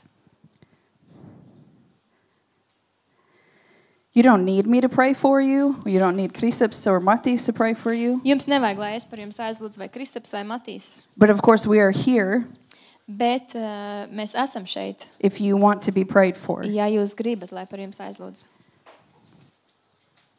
But I want to challenge you guys. Bet es gribu jūs izaicināt, If you just close your eyes ja jūs aizverat savus acis and just open your hands in front of you. un paceliet savas rokas jūs priekšā. It's a position of surrender. Tā ir tāda pozīcija, kurā mēs padodamies. It's a position of receiving. Tā ir pozīcija, kurā mēs saņemam. And just spend a few moments with the Holy Spirit. Un pavadi kādus mirkļus kopā ar Svēto garu. Ask him, what is keeping me from crossing my Jordan? Un pajautā, kas ir tas, kas aptur mani, lai es ietu pāri Jordānas upei. I'm ready to go into the promised land. Es esmu gatavs iet apsolītajā zemē. I'm ready to taste the milk and the honey. Es esmu gatavs nobaudīt šo pienu un medu. I'm ready to bring down the walls of Jericho. Es esmu gatavs nobrucināt Jērikas sienas. But Holy Spirit, would you help me? Bet Svētais gars palīdzi man, Expose in me atklāja manī the things that I need to consecrate myself from. tās lietas, no kurām man vajag nošķirties. Because I want to be set apart. Jo es gribu būt atdalīta. I want to be used by you. Es gribu būt tevis lietota. I want to fulfill the purpose you have over my life. Es gribu piepildīt to jēgu, kāds nodomu, kāds tev ir manai dzīvei. It doesn't matter what age you are. Un nav svarīgi, kādā vecumā tu esi. Doesn't matter if you're 12, Nav svarīgi, vai tev ir 12, if you're 23, vai 23, if you're 44, vai 44, or 87. vai 87. God still has plans for you. Dievam vēl joprojām ir nodoms tev. Father, we thank you for today. Tēvs, mēs tev pasakamies par šo dienu. We thank you that your Holy Spirit is alive and working. Mēs pasakamies, ka tavs svētais gars ir dzīvs un darbojās. We thank you, Father, that you hear the cries of our heart, Un pasakamies, ka tu dzirdi mūsu sirds saucienus. that you collect all of our tears in a bottle, Ka tu sakrāji visas mūsu asaras traukā. that you are with us in the hard times and the best of times. Ka tu esi ar mums grūtos brīžos un vislabākajos laikos. Holy Spirit, would you come in freedom here in this moment? Nāc, kungs, Jēzu, ar brīvību šeit, šajā brīdī. Would you deliver your people from the chains of their Egypts? Kad cilvēki tiek atbrīvoti no ķēdēm, kas ir no Ēģiptes. Father, would you give them the boldness to step into the impassable water? Kad Dievs, tu dod viņiem drosmi kāpt iekšā tajā neiespējamajā ūdenī.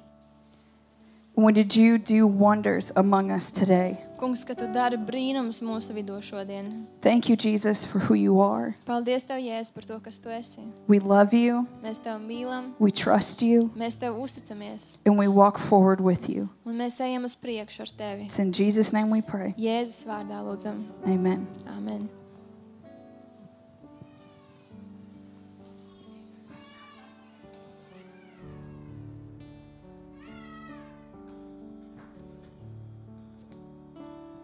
Ja ne tava žēlastība, ja ne tava laipnība, ja ne tava mīlestība, kā man pastāvēt.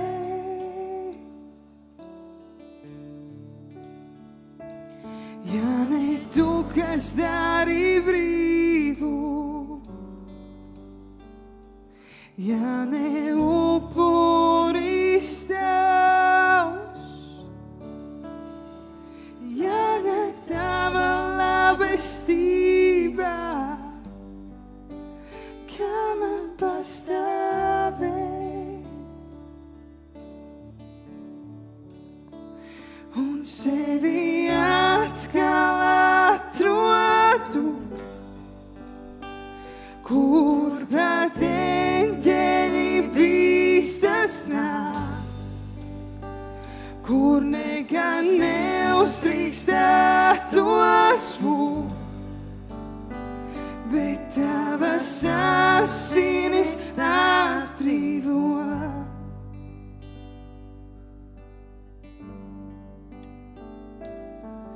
Pie tevis piedošana, tāpēc tevis bīstamījās. Jēzu, tava mīlestība uz ceļiem mani lijā.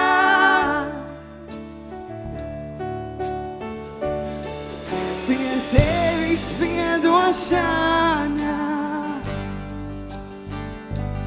tāpēc tevis bīstamījās. Jēzu, tava mīlestība uz ceļiem mani lijā.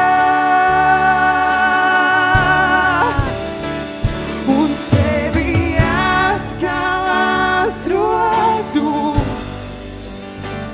kur pat eņģeļi bīstas nāk, kur nekad neuzdrīkstētos būt, bet tavas asinis atbrīvo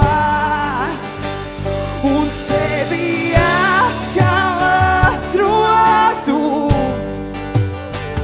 kur vadēļi bīstas nākt, kur nekad neuzrīkstētos būt, bet tavas asinis atbrīvo.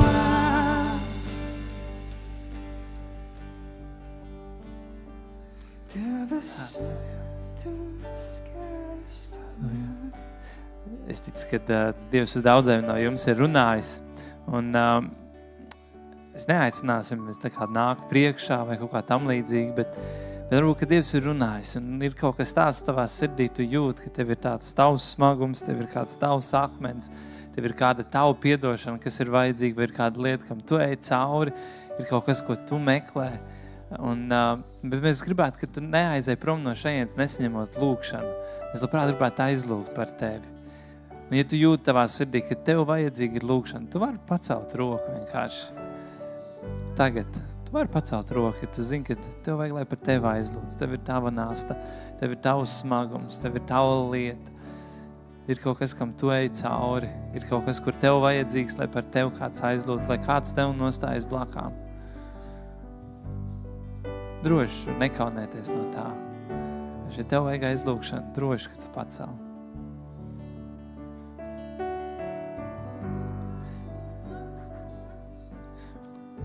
Jā. Un es gribētu, ka mēs varētu aizlūgt par tevi. Un tie no mums, kas jūs esat no draudzē, jūs jūtaties droši, jūs vienkārši varbūt atrodat to cilvēku, kas ir pacēlis roku, varbūt tev blakām kāds ir uzliec roku virsū, aizlūdz par viņu, stiprini, iedrošini. Droši pacel roku, lai nepaliec, neaizēj no šejienes projām, kad nesaņemot aizlūkšanu. Ja tev vajag droši, patur to roku pacelt. Kāds pie tevis atnāks, kāds uzliks tev roku, kāds aizlūks par tevi. Droši. Droši, draudze nekautrējieties, droši atrodat kādu, kurš ir pacēlis, droši aizēja, apsēdies blakām, kaut kur esi blakām un uzliec roku, aizlūdz, svētī, droši. Vēl nekur nav jāsteidzās projām.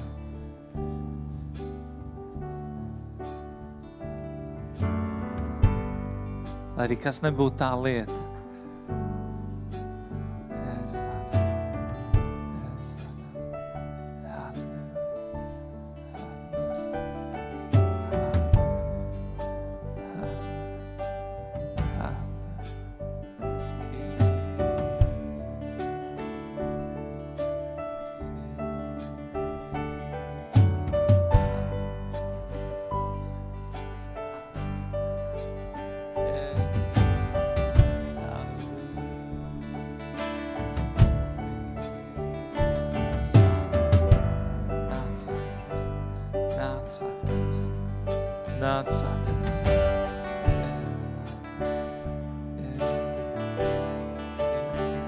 Un sevi atkal atrodu,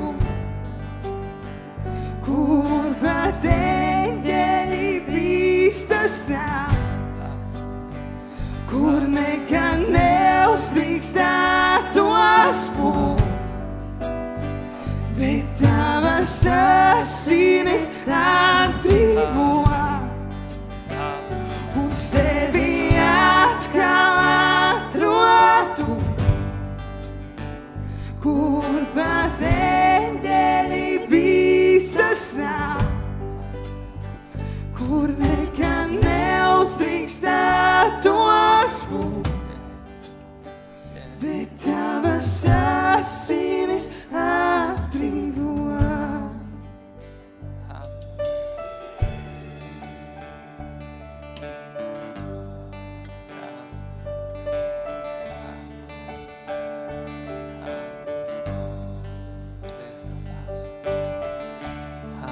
Paldies Tev tās.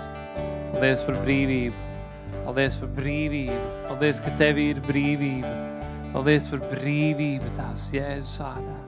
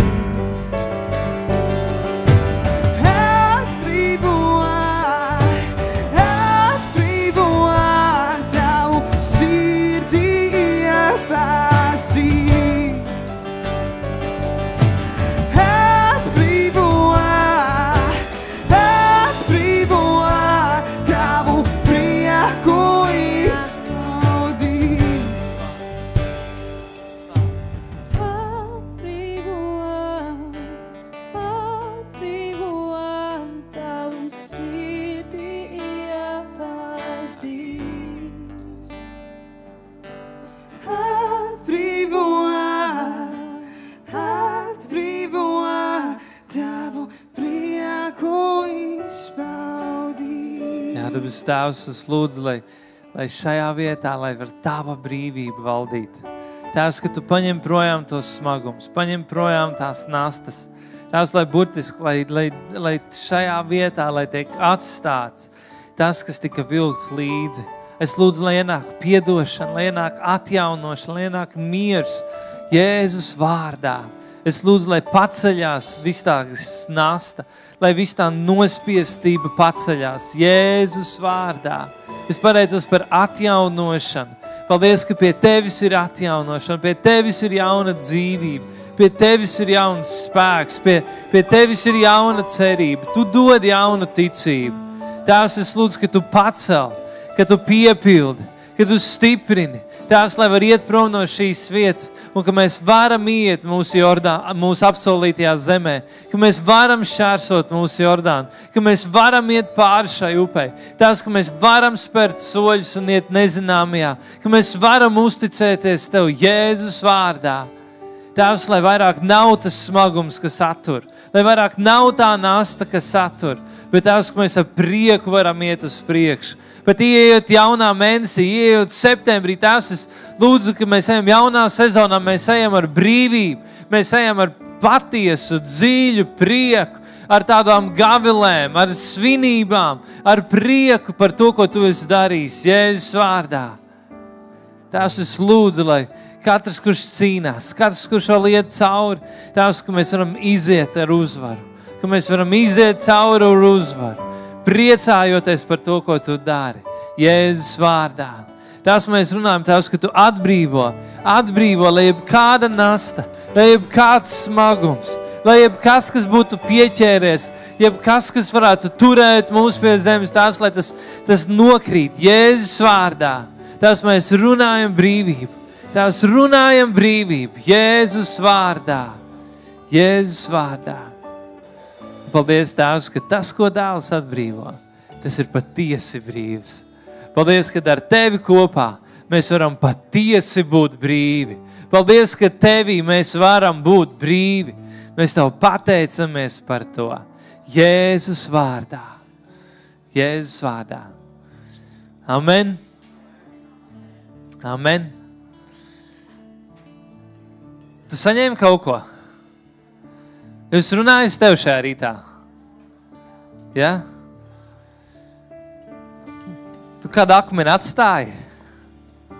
Kādu mierakmeni, žulcakmeni un vēl kādu citu akmeni atstāji? Lai tu vari iet brīvs. Lai tu varētu iet brīvs. Es nezinu, vai tu to redzi, bet es domāju, ka pēdējo mēnešu laikā Dievs īpaši strādā pie tavas dzīves, pie tavas sirds, lai darītu tev brīvu. Varbūt tev patīk, varbūt tev nepatīk, bet Dievs īpaši strādā pie tevis, lai ievest tev jaunā brīvībā. Lai tu varētu staigāt brīvs. Jo Dievs nevienā brīdī nav paredzējis, ka mēs staigātu ar kādu nastu, ar kādu smagumu, ka mēs būtu apnokrāvušies, kad ir lietas, kuras mēs gadiem vilkt sev līdzi un sadzīvot ar kādām lietām. Bet Dievs mums ir paredzējis. Ko? Brīvību. brīvību Dievs tev ir paredzējis. Lai tu dzīvot, lai tu staigātu brīvībā. Amen. Amen. Slavu Dievam. Dievs ir labs. Dievs ir labs. Amen. Amen. Nu ko? Mēs dziedāsim himnu, pateiksimies Dievam par Latviju, pateiksimies Dievam par šo zemi, ko Dievs mums ir devis. Un tam būs brīnišķīgi iespēja dzirdēt liecības par to, ko Dievs ir darījis vakardien, un vēl vairāk kā tikai vakardien. Amen. Dievs svētī Latviju, mūs dārgo Teviju,